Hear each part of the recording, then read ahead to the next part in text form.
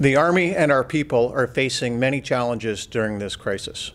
Nous avons entendu vos préoccupations et les impacts de cette situation. So talking about the challenges we're facing, there are some really critical restrictions that we are placing on our personnel. And these restrictions affect every one of our soldiers. So I know that a lot of our members have concerns about the APS, about house hunting trips, about compensation for canceled leave. Can you fill us in or expand on any of these issues? Sergeant Major, that's a great question. For the posting season, I think many of you will agree with me that there are a few things in the military that are more stressful than moving a family with a posting. I myself have gone through many moves over the last decades, and I can certainly attest to that. And so for those of you affected, and you know this, we've put the posting season on hold for now as we take a look at the posting plot. In fact, in the Army, we're taking a wire brush to the posting plot to make sure every single posting is necessary. Necessary in terms of operational requirement, institutional requirement, career progression, and family needs. In the meantime, house hunting trips have been delayed, but we hope to get an answer out over the course of the next week or two to let you know if your posting is still on or not. Other things like changes of command, that has come up. So there will be no change of command parades this summer. And I know many troops will be disappointed that they won't be marching around the parade square. And so further direction on how those ceremonies will be conducted will be coming out shortly. There are financial implications out there I know many of you are worried about. Military Personnel Command has issued a number of CAN4 gens that detail the procedures to be followed to claim for certain things.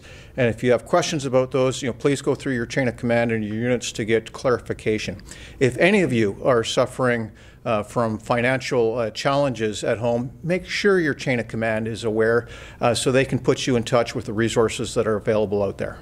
So the next question I have for you is regarding mental health, physical fitness, and psychological resilience. Now, these are all critically important things when at the best of times. So do you have any advice as to, how do we keep these things going for our service members and their families during the COVID-19 event?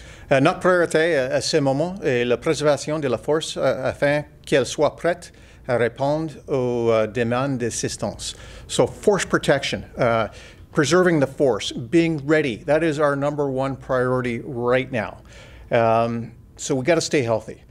We got to be ready to do this, ready to respond, and we have to be ready to do this for the long term. Staying physically active while you are physically distanced at home is a challenge, but one that has to be overcome.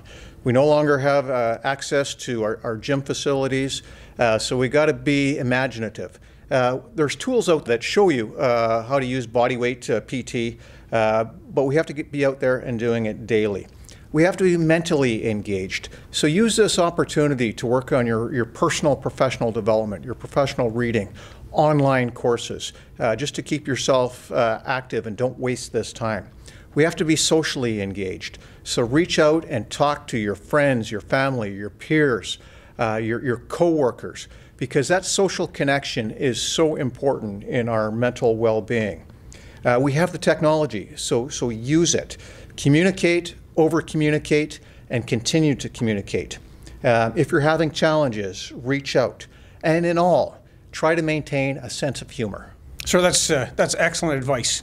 And for those of you that are concerned out there, we do not have all the answers. In my 34-year career, I have never experienced anything like this. The commander has never experienced anything like this. So reach out, check with your chain of command, stay in contact. So in summing all this up, sir, do you have any final messages for the troops? So we don't have a crystal ball that tells us when this is going to end, but we do know we're going to be in it for a long time. And to maintain our health, maintain our readiness, it's going to take discipline. But the good thing is the Canadian Army is known for its discipline.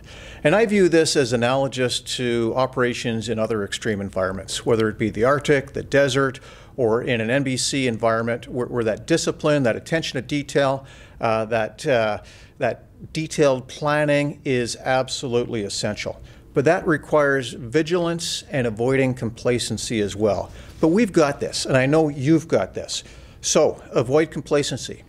Look after yourselves, look after your family, look after each other, and in all, be ready. Merci beaucoup.